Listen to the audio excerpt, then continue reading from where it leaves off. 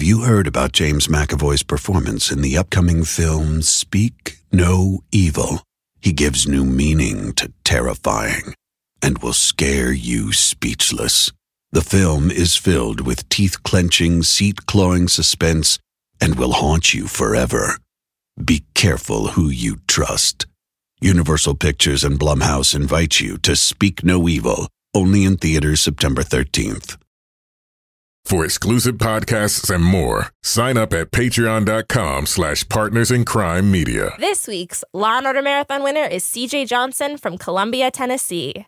CJ will get a marathon decal showing they watched 26.2 hours of their favorite crime show. To be next week's winner, sign up at lawandorderpodcast.com. I'm Kevin Flynn with Rebecca Lavoie and Michelle Rubenstein, and these are their stories. You think you know who did it, but you don't know who did it. Law and order, law and order, law and order.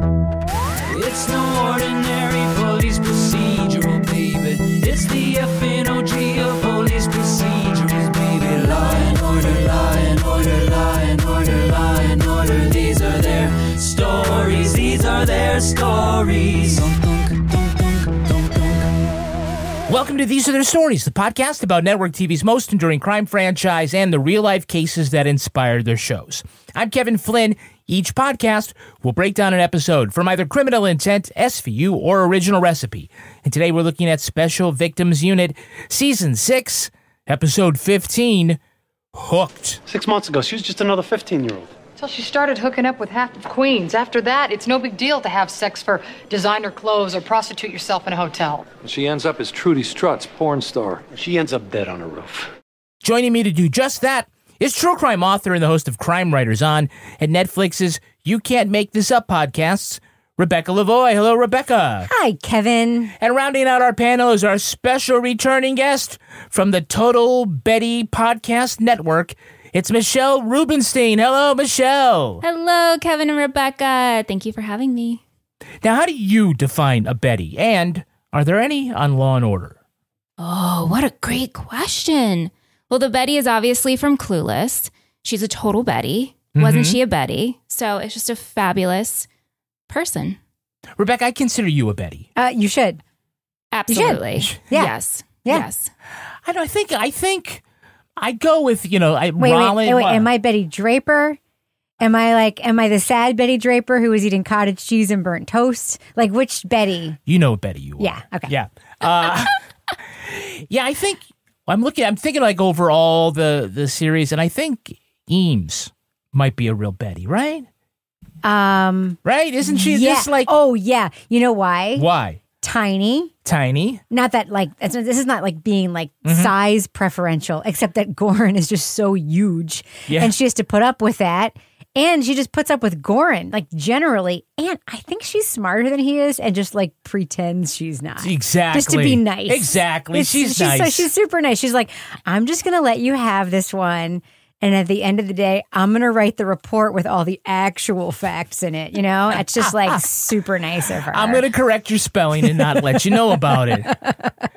Michelle, of all the franchises, which two cops are your favorite detective team? Favorite Law and Order detective team. Listen, I'm going to be full disclosure here. The last time I visited Law and Order was when I was on with you guys talking about the one episode with Robin Williams for SVU that my sister was on. That's the last time I watched Law and Order. So you needed some help. So you just fill in the blank. I need a little help. Yeah. See, this is like when the Republicans would complain that people would take the ballots to the people at the nursing home and then just fill it out for them. I feel like this is one of those ballots. It's Rebecca, just like exactly that, except like it's that. not like that in any way. Exactly like that. There's all this Law and Order detective team fraud that's going on. No, except this fraud doesn't matter, and it's not really. This actually is fraud, and that really wasn't fraud. You know what I mean? It's not like that in any way. It's just not like that. So are we just supposed to fill in the blank? Fill in the blank. Come on, tell Michelle who her favorites are. Finn and Rollins. Finn and Rollins. There you go. Rollins is a Betty. She's a total Betty. Yeah, awesome. When she's having a good hair day. All right, now take a look at the first half of this episode. Special Victims Unit, Season 6, Episode 15, Hooked. Benson and Stabler investigate the murder of a young woman found on an apartment rooftop. She was wearing expensive clothes, and her skull was fractured. Allison Downey, address in Yonkers. Must be a good one. This is an $800 dress. Out on the town, picked up the wrong guy. Who cracked her skull with something blunt and heavy. We didn't recover the weapon. Fluids? None, but her panties are pulled down and there's trauma to her vaginal area. The driver's license on the victim says she's 21-year-old Allison, but she's actually her 15-year-old cousin, Lisa Downing. Her recently widowed father thought Lisa was just going out for pizza, not to any Manhattan nightclubs. Her St. Tabitha prep classmate and BFF Angela says Lisa was too busy to date guys, unless she was meeting them on dating sites for quick hookups. The guys range from high school stoner to college Chad. Warner drops a bomb when she tells the detectives Lisa had HIV and exposed, by her calculations, about 7 billion horny teenagers in New York. Olivia and Elliot asked Dr. Derek Tanner, who Lisa might have told about her diagnosis, but his lips are sealed. Video footage from a high-end boutique shows the victim going into the back room with the store manager before reappearing with her expensive clothes. So when the detectives go back to talk to him, they find him getting a blowjob from Angela. Ooh. So in a completely foreseeable chain of events, a couple of Boy Scouts decide instead of pointing their telescopes to the sky, they're going to point them down and peep in the windows. Yes. And just below it is Ursa Major, also known as the Great Bear. I got something great and bear right here. So this is one of those occasions where it's the scouts that wind up on the offender registry and not the scoutmaster. Can we just say, like, the scoutmaster is right there. Yeah. The scout is literally saying, I'm looking at a naked girl right there, but like in an innuendo way, right? Yeah. And the scoutmaster at no point is like, that's pervy. Fucking stop doing that, young man. Like, no, Michelle, he's like, let me see. Yeah, it was really weird. And he's just like, I got something great and bear. And just like slowly zooming. I was like, whoa, adult.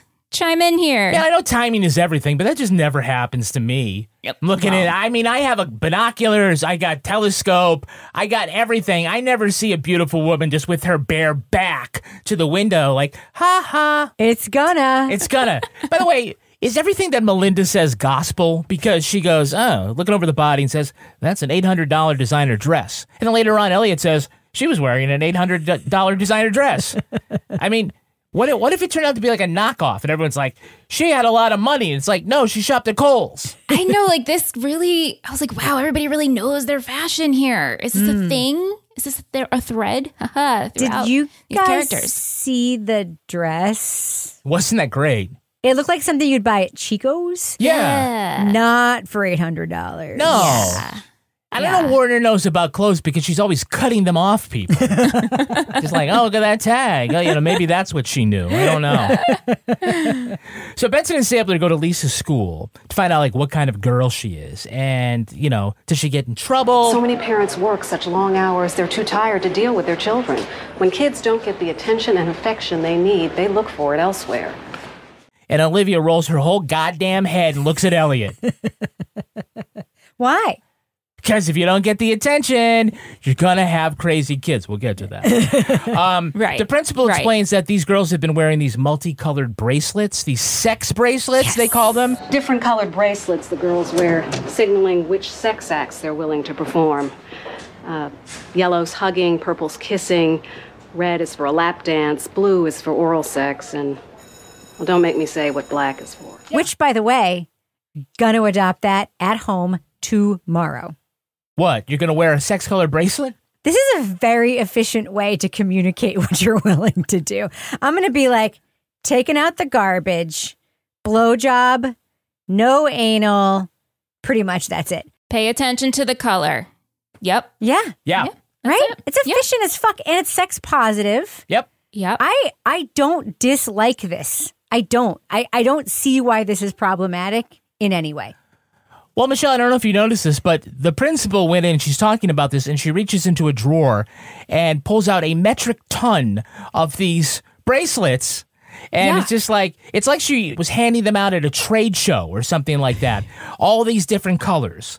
I'm like, when I'm 15 years old, I want to join the Boy Scouts and go to this high school. Right? And also, this is 2005. I was in high school in 2005, and maybe I missed out on the whole sex bracelet thing, or I'm just not from, like, a prestigious boarding school here. I don't know. Missed the boat on that, but we can adopt it now at home. Yeah. I like where your head's at, Rebecca. Very, very efficient. Not tonight. Yeah. Purple. That's right. Well, I'll tell you, I think the color system that they have going on is wrong. Here's what I think. White should be, staying pure. No. Blue should be just over the pants. Okay. Right? Jeans. Makes sense. Yeah. Okay. Yellow Denim. bracelet. Yeah. PP party. Oh, golden shower. Yeah. Okay. Red, period sex. Yeah, why not? Green, condoms from ethically sourced latex. Oh, not bad. Hey. And purple only if Prince is playing on the radio. Yes.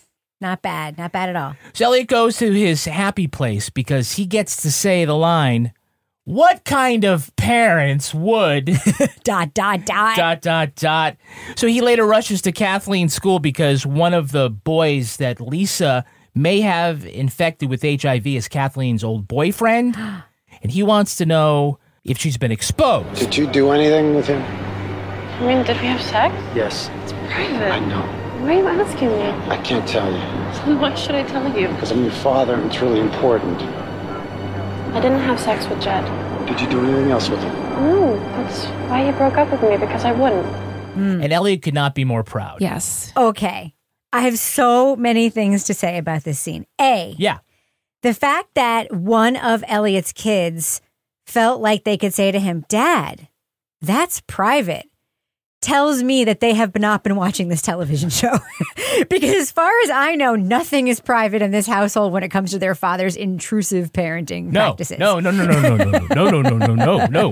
not wrong, right? No, you're not wrong. No. I said no. Second, it's good to know that there was at least a moment where Kathleen was a prude. Good for her for having that Rebecca, moment. That's not sex positive to call her a prude. I am very sex positive, but she had her moment, right? And Elliot got to enjoy that moment in the prude dad's son, which, as you know, is his goal in life, to have one child who will not do it. He had that moment, that one moment in the sun. It's Good like for him. I succeeded. Michelle, I don't know how you would feel about your father coming and asking you in front of the entire school whether he put it anywhere. Yeah, no, wouldn't be happy about it. I'd be like, I'm not answering this right now. So, or ever. It's just awkward. And probably like you got caught off guard showing up at the school. And then he's like, oh, I'll pick you up on Saturday or whatever. It's like, I could have had a phone call or something. Is that her immediate thing is like, Kathleen, I need to talk to you about something. And her immediate is like, you and Mom are getting divorced. And what does he say? I wouldn't tell you like this. No. Not in front of school. That would be embarrassing. By the way, have you done oral or anal with this guy? It's important. I got to know. It's important. But I can't tell you why. In the one moment of discretion I've ever had in my entire history as a police officer. She's like, I know why, Dad. I can't tell you why. Elliot has this look. He looks like Mr. Miyagi when he realizes that Daniel's son gets that wax off has been a defense the whole time. We get to see somebody before they were famous. So who's grinding it out as Angela? Hayden Panettiere. It's a college student. He took her to some clubs, got her some clothes. He was rich. She was really into him until he started getting jealous. Playing down-to-clown teenager Angela and Jelly. Save the cheerleader, save the world. Yes. She was Claire in Heroes, and she started out on One Life to Live at age 4. Yes. Then got a break on The Guiding Light. Other titles include Remember the Titans, A Bug's Life, and most recently, she was Juliet Barnes, country music superstar on ABC's Nashville. And don't forget her incredible appearance on SVU as a tiny little kid trying to convince Liv to adopt her. Imagine having her instead of serial killer Noah as your adopted child. Hayden has had her struggles. She's been to rehab for alcohol and opioids. Her 28-year-old brother suddenly died this year from an enlarged heart. That's so sad. And she left her boyfriend, Brian Hickerson, after his domestic violence arrest 2 years ago. She says now that they are both sober, they're renewing their relationship. I don't want to shit on people's life choices, but that doesn't sound great. being famous as a kid fucking sucks. Don't judge her. Yeah. Panettiere is, well, it's Italian for baker, right? Okay.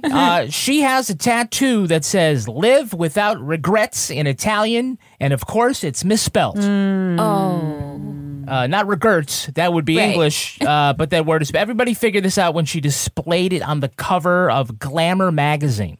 Oh, wait a minute. Gloomer magazine is what it was. Poor Hayden. Oh. We do have some Hey, It's That Guys. Hey, it's that guy. Who's playing pornographer Max Long? Anyone know? No. No. You can't bust me for this. It's an honest mistake. It's child porn. Where were you Monday night?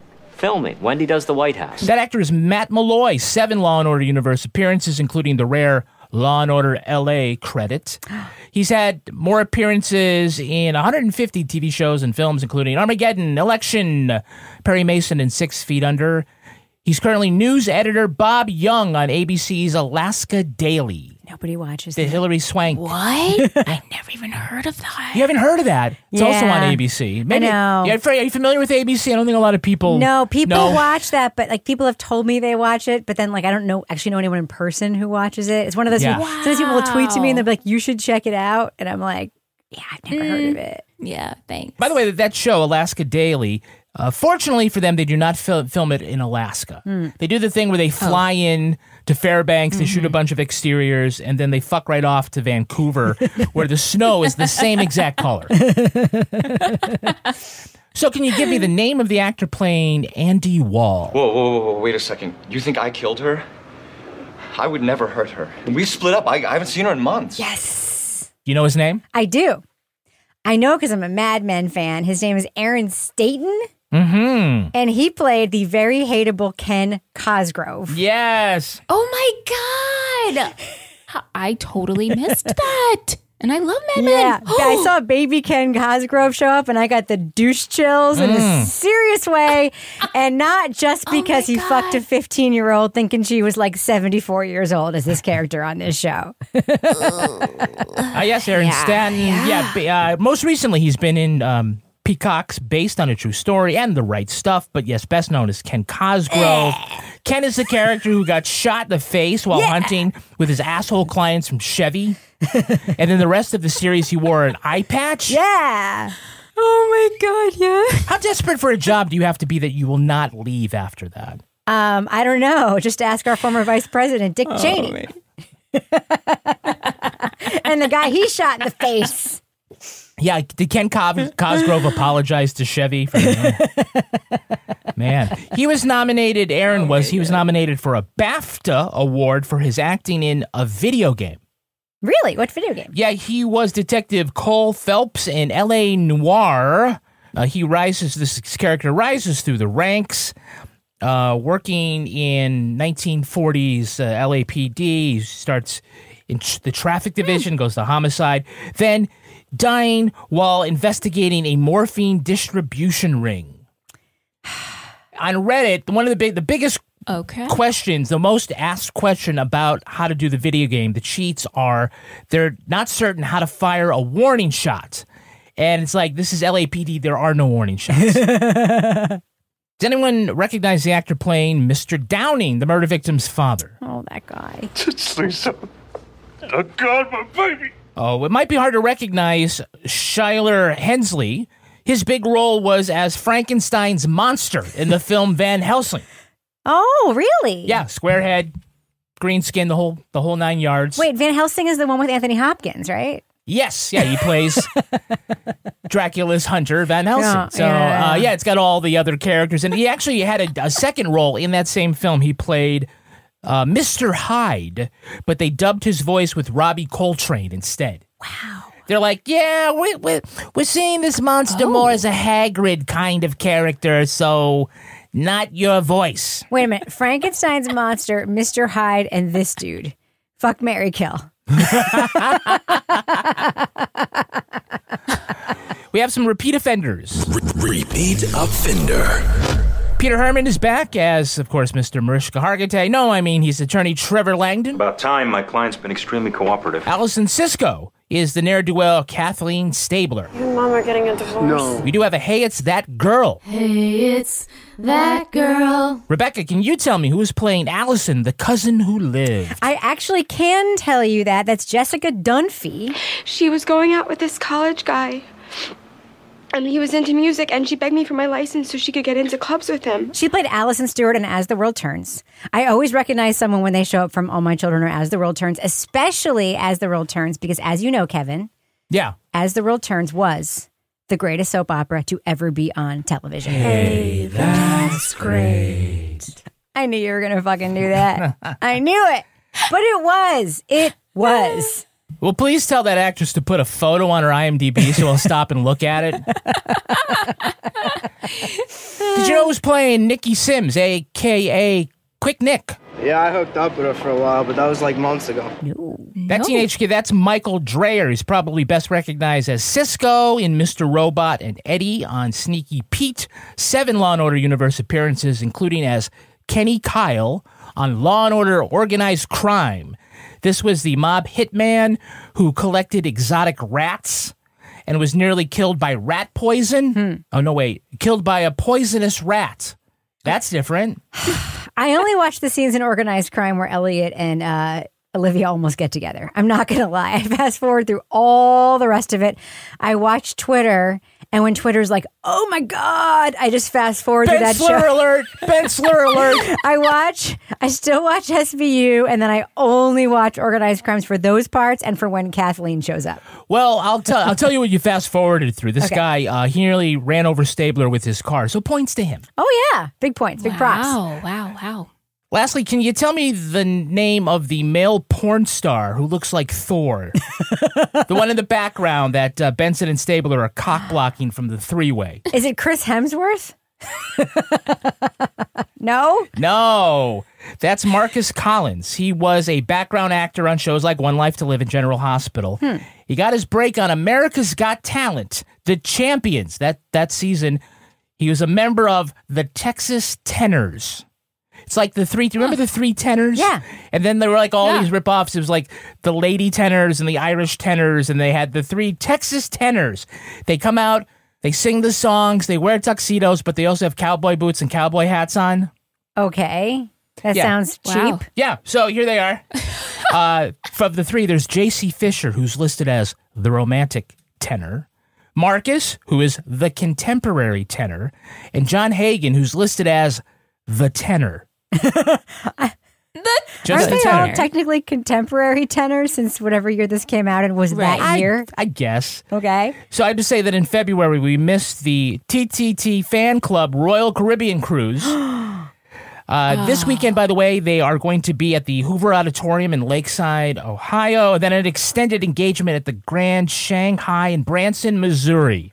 They're real. Wow. Still. They are real. Still. They exist. Yeah, Billboard magazine ranked them as the number 10 classical artists in the world for that year. 20 million views on YouTube. So on the TV show... Wait, how many Spotify streams? I don't know. I haven't... I could go next and check that out. So on America's Got Talent, they sang like standards, like things like you expect Unchained Melody and God Bless the USA. This is Marcus. God Bless the USA is a standard? Jesus, Kevin. They're the Texas tenors. And so they harmonize and stuff, but this is Marcus and his solo.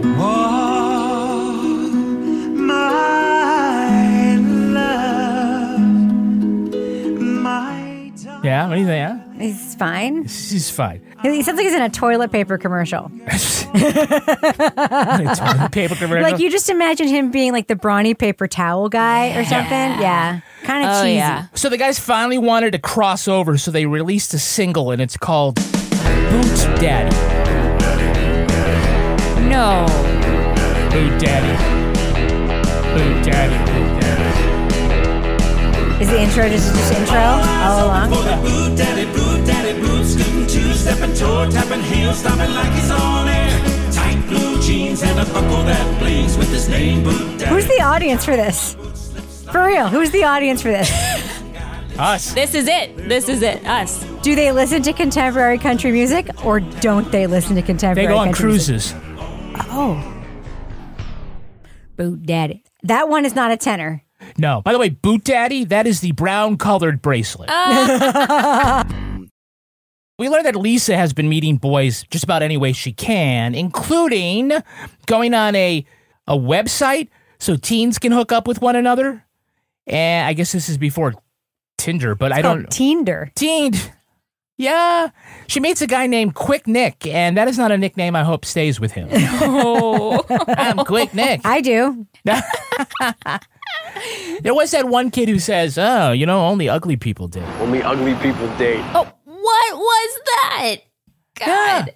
No. Only ugly people date, meaning you don't want to have relationships with ugly people. Oh.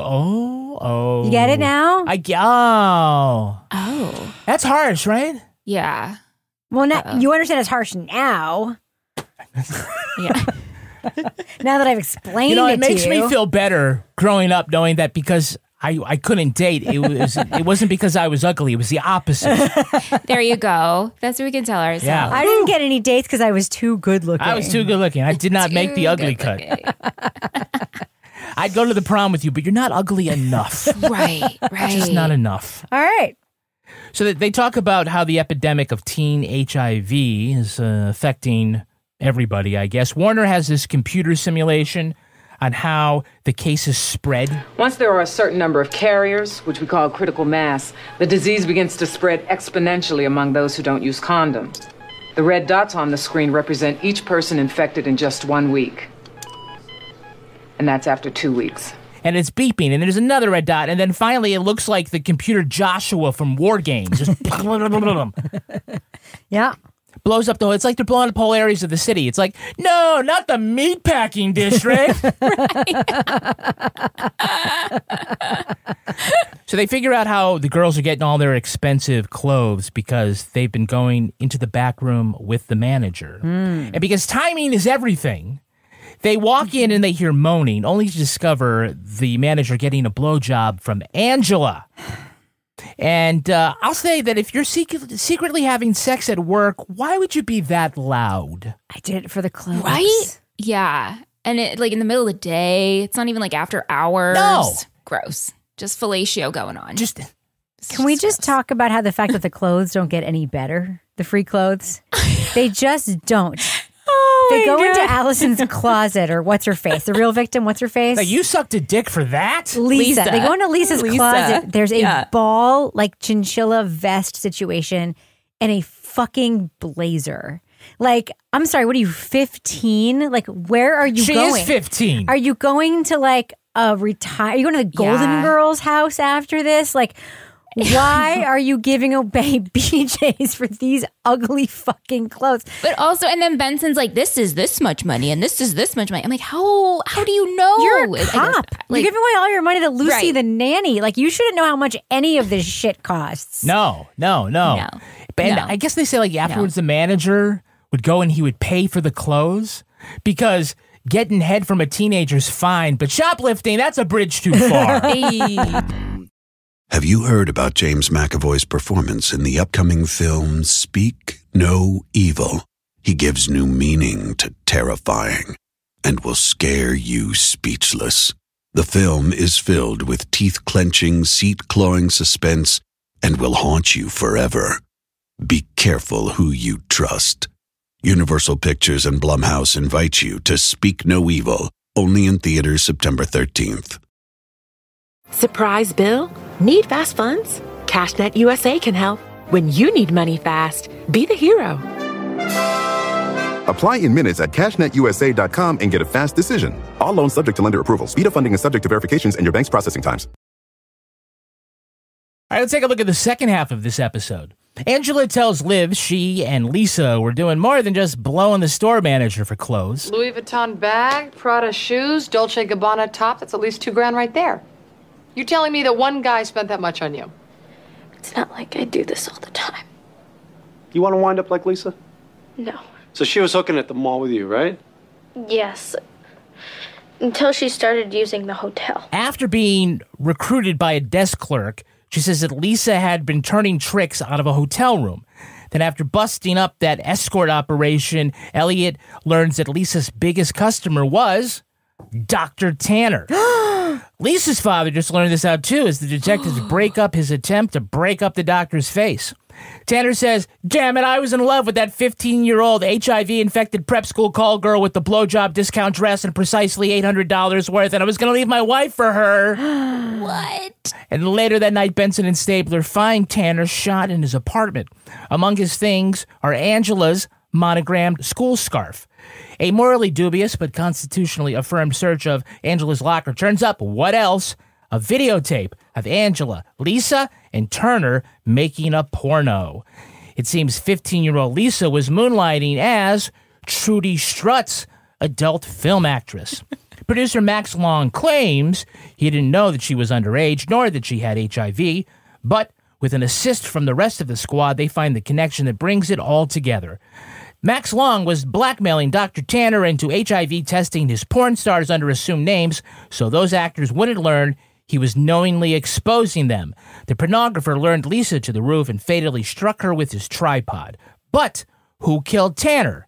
Angela admits to Stabler that she shot Tanner trying to retrieve that sex tape just because she wanted her life back.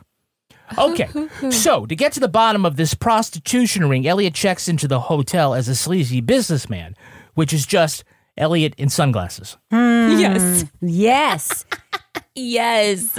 My big undercover. Yeah, I'm a little stiff after my flight, so what can you and do him for just me? being like, I just need to be taken care of because it's long flight. And the guy's like, I got you. I was like, wow, right out in the open. Wow. Okay. I guess it's that kind of hotel. That's what you do there. I got you by sending you a 30-year-old that we're going to pretend is a 15-year-old. He's like, younger the better. And then she shows up. It's like, you didn't get the assignment. Right.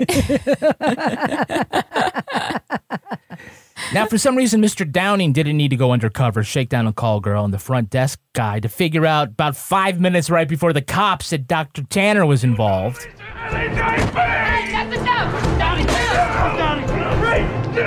The guy who doesn't know anything about his daughter figures this out before the cops do. How is that possible? Say that again? They're doing all this stuff to figure out, to come back to like, oh no, Tanner's involved. Yeah. And they walk in to confront him, but the dad, who doesn't know dick about his daughter, figured this out 5 minutes before they do and is beating them up. Excellent question. Yeah, I know. I was a little confused with that too, to be honest. Yeah, excellent question. We'll just go with it. Yeah, maybe he looked at her base union page messaging. I don't know. So Elliot confronts Dr. Tanner, and by confronts, I mean he picks him up, throws him around the room. Mm-hmm. He accuses the doctor of, you're sleeping with a 15-year-old girl. He says, look, I never paid for sex before. But that night I did, and it was incredible. Oh, so gross, dude. He is gross. Like, disgusting. And allegedly married? This was so great. Yeah. So we're just going to skip over the frequently mentioned fact on this podcast that it is illegal in the state of New York to create pornography, even if you have a studio like Max Long Studios. True. We're not doing anything illegal. What the hell's this about? In what states is it legal, Kevin? California and New Hampshire. New Hampshire, yes. And that's it. Welcome to New Hampshire, where you can videotape yourself or other people. Fucking. Live free or die. So weird. And that's actually a plot point in another SVU episode, so these people should know that shit. Yeah, but how many times do they walk in and the guy says, we're not breaking any laws? Yeah, you're breaking all the laws. Yeah. And they've got all sorts of expensive, lighting going on, and then, the bell goes off. Cut!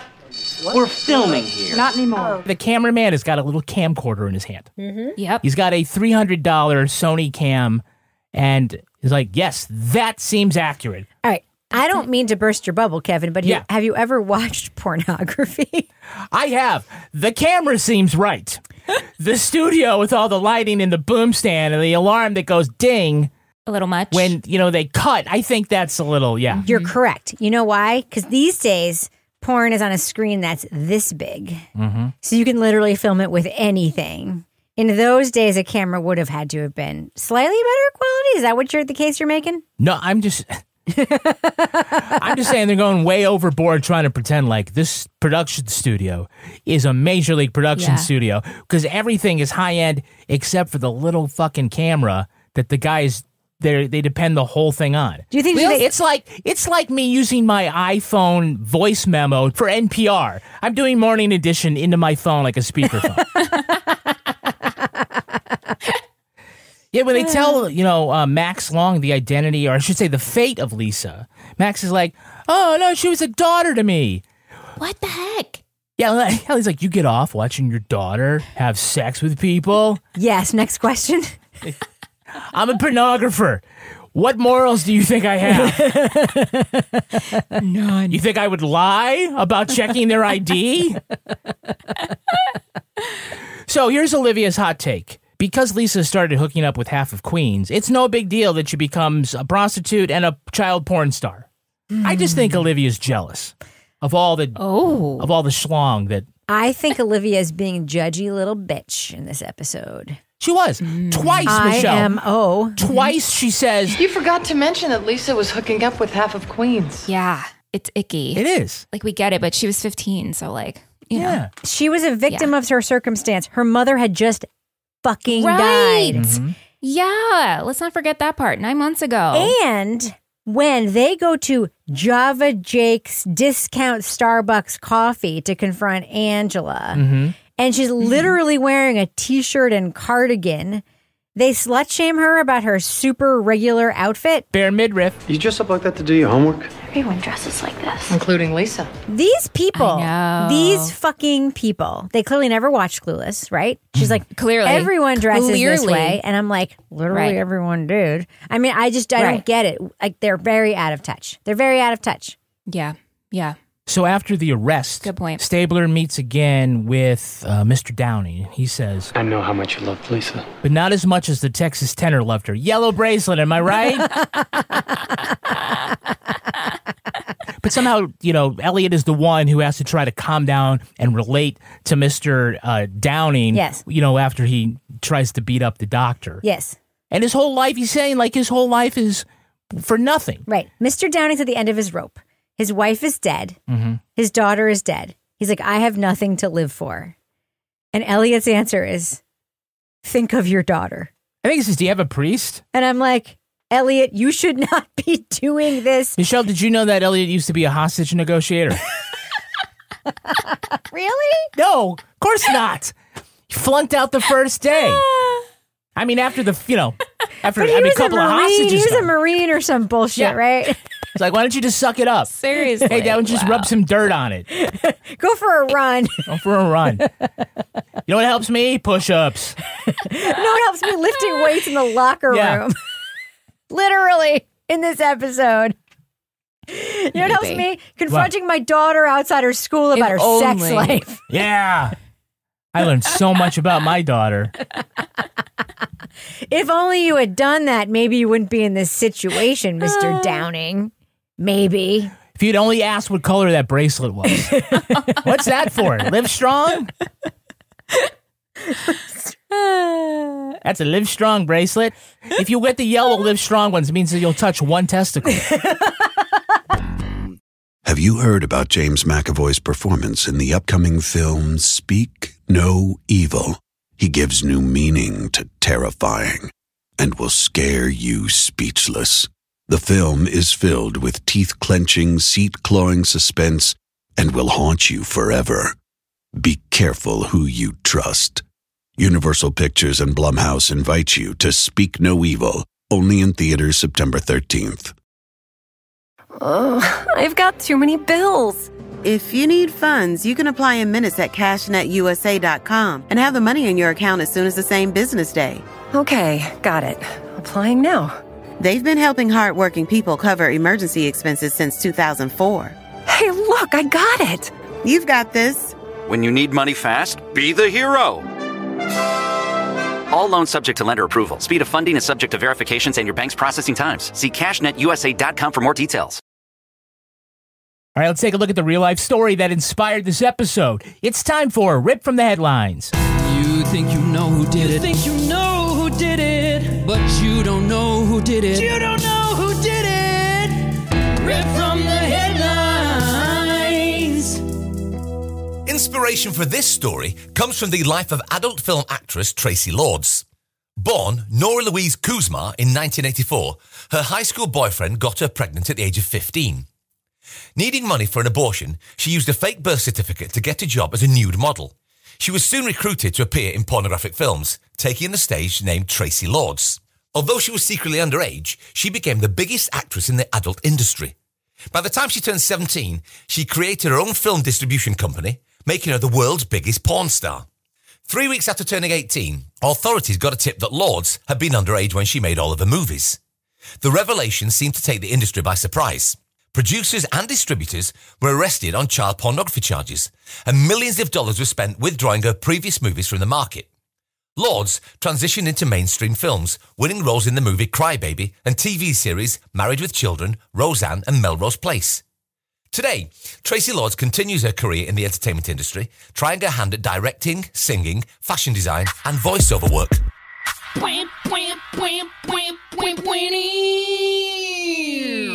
So here are some of Traci's movies. Porn in the USA. Lust in the Fast Lane. Huh? Sex, Fifth Avenue. That was pretty clever. Wait, what? Sex, Fifth Avenue. Oh, like what? S-E-X. Sex, Fifth, like Saks Fifth Avenue. Oh, I get it now. Oh, Jesus H. Christ. All I'm right. sorry, it took me a little bit. Just the tip. I get it. Tailhouse Rock. Okay. And for me, the winner, Beverly Hills Cop You Later. Okay. No, not so good. Okay. Yeah. I don't know what your official position is on the adult film industry, but do you think that the producer should get just a little bit of slack in this because she gave them a fake ID and falsified her identity?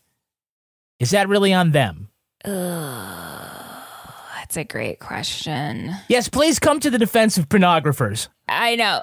It's like, well, you gave us what we asked for. This is our requirements. I'm not going to dig further. I think that immediately taking the things off the shelves was the right idea. Oh, well, they had no choice. It wasn't like everything on the shelf is now But legal. Those motherfuckers didn't want to do that. Well, no, it's a lot of money to do that. Because they were immediately going to make more money. That's what they should not be given slack for, was fighting to keep it on the shelves, which they probably did. They did not. They knew it was radioactive. They knew they had to get rid of it. The big expense was recalling all that material. Right, pulling it all off the shelf. Which all of, not my dad, but Kevin, probably yours already had in their closets, right?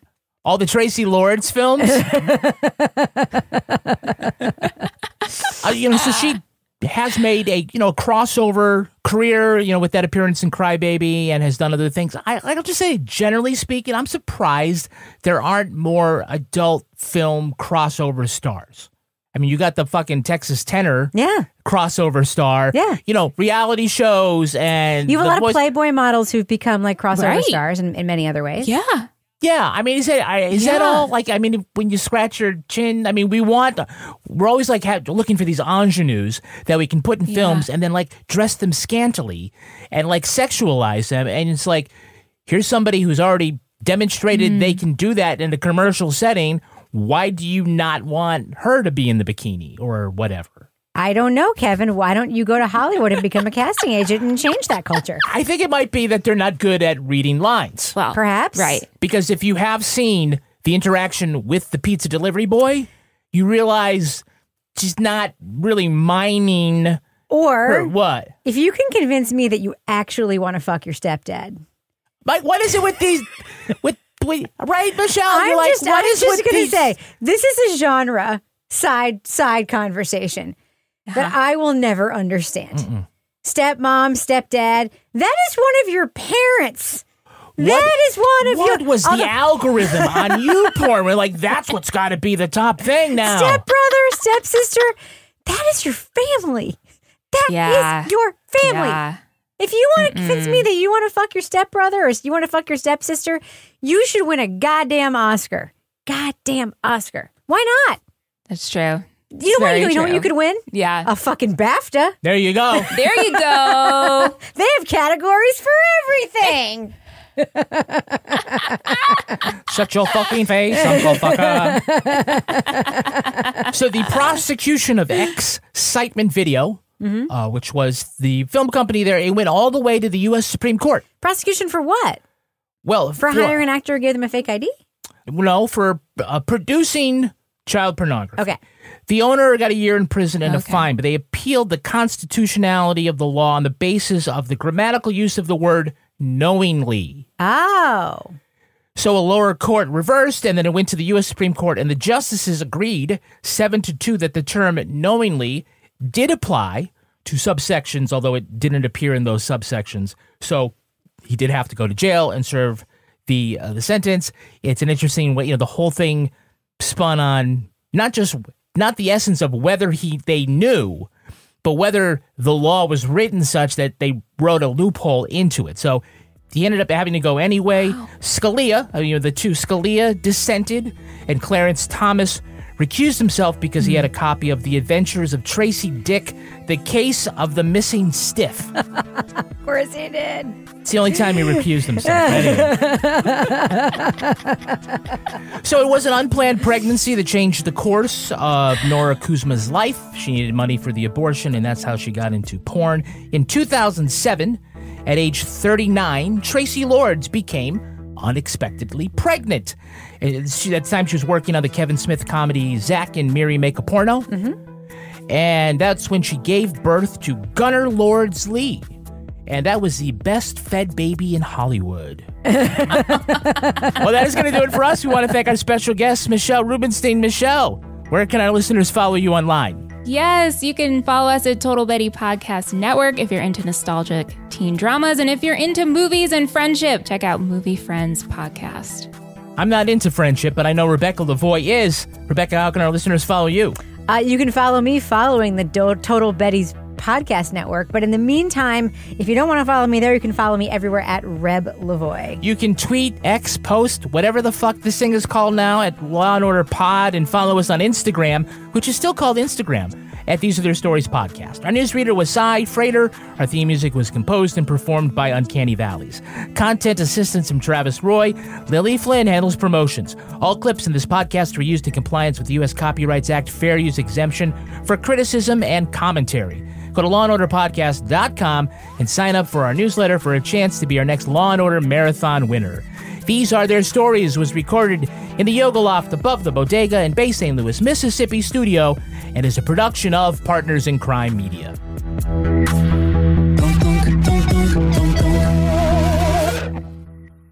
Partners in Crime Media. Back so soon? Oh no, what happened? A little incident at the dog park. We gotta head to the vet.